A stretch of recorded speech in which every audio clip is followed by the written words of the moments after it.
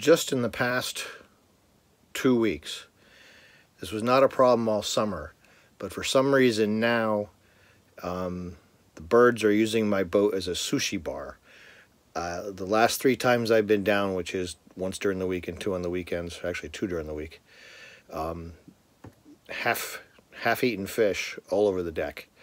So when we take the mast down this fall, on the spreaders, I want to put things that'll deter the birds from sitting up there and chowing down on their latest catch. It's Tuesday, and I usually don't come down on weeknights unless there's a race or something. But sailing over last weekend, there were some new vibration noises that I hadn't run across before. So I've been thinking about it, and I've been going on the Ericsson Yacht forums, and I think it has something to do with the fact that when we're sailing through the water at a decent speed, the propeller will start turning the propeller shaft. Now that's nothing new. It's been making that noise for a year, except for the noise is different now. And I was concerned, and I was thinking about it. And you know, when I close up the boat, when I go away for the week, I make sure all the seacocks are closed. So there's all the intrusion points into the boat are closed. So if a hose were to break or something, it wouldn't leak. But I didn't think about the stuffing box and the fact that the extra vibration that we were experiencing, which was kind of loud and unsettling, might be the stuffing box. So I'm going to take a look at that and see if there's any damage. I couldn't wait till the weekend because I was afraid that, you know, if it was leaking, and then, you know, the bilge pump would go on and eventually the battery would die and then the boat would fill up with water. But that's not the case. There was no water in the bilge that wasn't there last weekend. And when we motored with the boat over the weekend, there was no issue. That vibration did not happen while we were motoring, or that particular sound, I should say. So I don't think it really has anything to do with the stuffing box, but I'm gonna look and see if there's anything obviously wrong with it. Not that I know what I'm looking at, but I know what it looked like, and hopefully it'll still look like what I remember. But I'm not qualified to spot a problem with it, but I will be keeping an eye on it. Of course, it's under my bunk.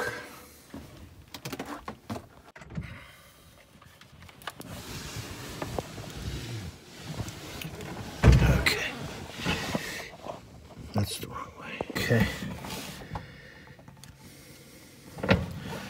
Can't see very well in there, although there is a slight drip. Very, very slight. It's just moist. Boy, does this place need a good cleaning.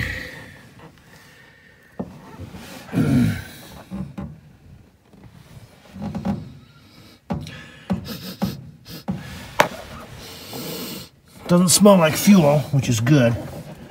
Although I think the edge of this tank is rusting a bit. There's something red down there.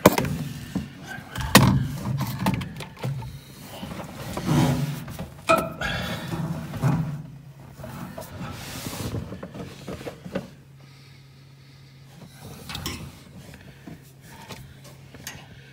don't know, I think it's water. There's a sort of a red stain, but when I rubbed it, that didn't move. There's just water over the top of it. I gotta put the camera down and use 2 hands to investigate. So, did some wiping up in there. There is a slight smell of fuel in the puddle. It's like 99% water, but there's a little bit of fuel in there. So the question is it overfill from when I filled the tank up, or is there a leak? So I think what I have to do is go in there and clean out the water and get it all dry in there, and then I can see what happens between now and the weekend. Okay, so I cleaned out the area around the shaft. I mean, it's not really clean, but I got all the liquid out of there and a lot of the goop. It's pretty nasty in there. I got a lot of a lot of stuff in the garbage pail I gotta take with me when I get off the boat now. But now I can, when I come back on the weekend, I'll be able to check that spot and see if anything has accumulated while we were gone. Hopefully I'll remember to do it before I start the engine and to see if there's any fuel accumulated there. Hopefully not. If there is, we'll have to add to our winter projects, ripping out the fuel tank and seeing where the leak's coming from and maybe getting the corners rewelded or something. I don't know. We'll see. Hopefully I won't need to do that. Just one more thing. Right now it's the middle of September. The sailing season here lasts to the second or third weekend of October, at least for me. Some people push it farther. Some people stop, you know, way back at Labor Day weekend. But we, you know, have settled on this. Basically, I use the end of the ECSA racing season. ECSA stands for Eastern Connecticut Sailing Association, and they run races. They're like the overall authority for races in the region. A lot of clubs, yacht clubs, become members of the ECSA. And the ECSA sanctioned races, they have points for the races, and they give out awards for how well you do in the season, that sort of thing. So the ECSA races end the second or third weekend of October. And that's usually when we about call it quits. I like to go to that last race. I mean, I should say, I've only been doing it for like 3 or 4 years.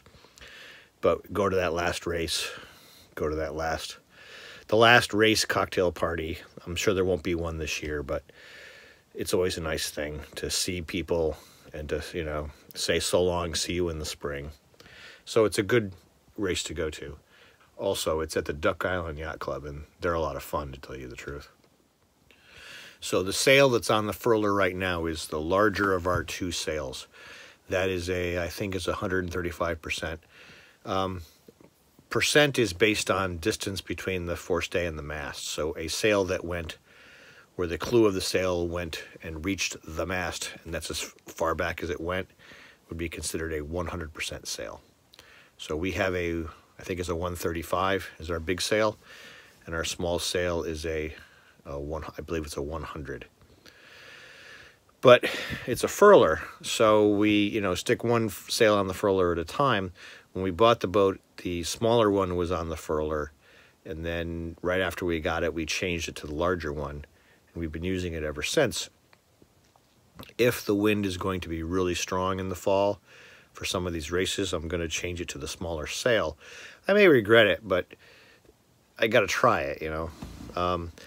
Having a smaller sail going upwind in a heavy wind is good, but then you turn after you round the mark, and now you're going downwind, and suddenly a small sail is just too small. Some people have many sails and they change the sails during the races. Usually we're running shorthanded. I have either my son or my daughter, or sometimes both. But still, 2 or 3 people on the boat, it's hard to do a head sail change in a race. But I might try it anyway, based on the weather reports, just to see how it goes. This year is an odd year for racing. I don't expect to do really, really well. I'm still learning the boat, so this is the time to experiment, not 3 years from now. So any weird thing I think up, I want to experiment with now. I'd like to talk to you for a moment about flags. A lot of boats display the United States flag. I have one myself. Here's my flag. I just rolled it out and put it on the bench so you can see the size of it. It's a decent sized flag. It's the 50 star and 13 stripe flag. Some boats fly what's called the ensign, which has the 13 stars in it with the anchor in the middle. But that's not what we have. So a lot of boaters have what's known as a personal flag. And they could have many personal flags. We have one. Let me show it to you. So there it is. It's, you know, golden color. It's got a red mythological beast on it. and it's kind of large. You can see the size of it. Okay. They have flags that have to do with their coat of arms or their family name or their yacht clubs or a place where they were born or all kinds of things. And I just wanted to talk a little bit about the etiquette for flying personal flags when you're also flying the American flag. So notice that our personal flag is bigger than our American flag. And that's important for etiquette. So when I fly this flag, I have to be careful because our American flag is smaller. The etiquette states that the American flag needs to be either larger than or higher than the personal flags flown on the boat. So for example, if I were to fly these two flags on the boat together, and only these two flags, the American flag needs to be above the personal flag because the personal flag is larger. So one way to get around this is to fly only one flag at a time. That will work etiquette-wise. But, you know, I like to fly the American flag. You know, that's a tradition on boats. It's not that I'm a overt flag-flying person. I only am when I'm on the boat. I don't have a flagpole at home. I only have flags on the boat. American flag is supposed to be flown off the stern, at or near the stern of the boat, the back of the boat. So you don't put it way up on the front of the boat. You try not to put it midship on the spreaders. You want to keep it towards the back of the boat. So, for example, I could fly these two flags, the American flag and the personal flag, off of the backstay. As long as the American flag is higher or bigger, I'm within the bounds of etiquette. Sometimes I see people flying an American flag and a personal flag towards the front of the boat. Sometimes one's on the right, one's on the left, and they're about the same size and about the same height, and they're flying them together, and that is in violation of this etiquette I'm speaking of. The American flag needs to be near the stern, needs to be larger than or higher than the personal flags.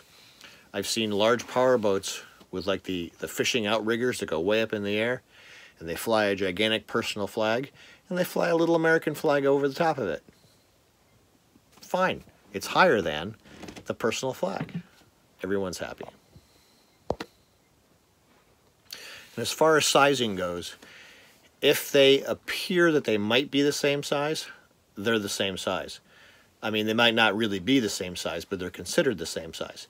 If they look like they're at the same height, even if they're not exactly at the same height, they're considered as at the same height. It has to be clearly higher than or larger than the personal flags. If a boat came by that was from Norway, they would have the Norwegian flag off the stern, and they would fly a small American flag up on their spreaders, speaking of a sailboat, if they were visiting and they've gone through customs, and to show that, they fly a small American flag off of the spreaders. If they have not gone through customs yet, they fly a small yellow quarantine flag off the spreaders. But their national flag, the national flag of the captain of the boat, the owner of the boat, is flown off the stern of the boat. It makes it very clear to see when there's foreign visitors, and I love to see that because I run over there and say hello. The chance to meet people, because you can spot them with the flags. It's a very nice thing in boating because boaters are very friendly, and if you get the opportunity to meet someone from far away, you usually try to grab it. So, do you remember the LED bulbs we put in the boat in the spring? The light up there, that's incandescent still, but that there is LED. Over at the chart table, it's LED. So what I've learned is that the LEDs that I bought are just not bright enough. For example,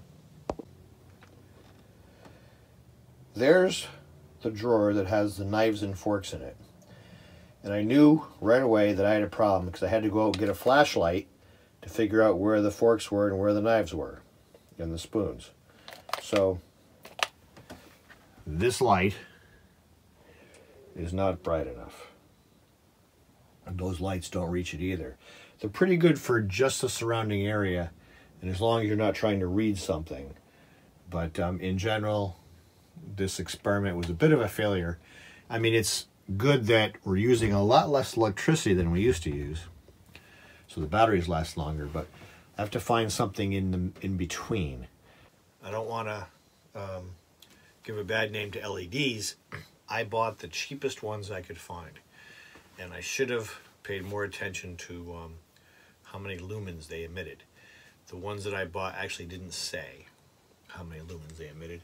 It does emit light, just not all that much. Here's just the LED lights. See, it works good down here. Not so much up here. What I would like from you, the viewer, are some comments about what do you want to know about this boat, about how we use it, about sailing in New England or anywhere where it's seasonal. I'm sure the rules are similar up in Canada or down in the Carolinas, where sailing is still seasonal. Let me know what you want us to cover, and we'll make an examination of those things.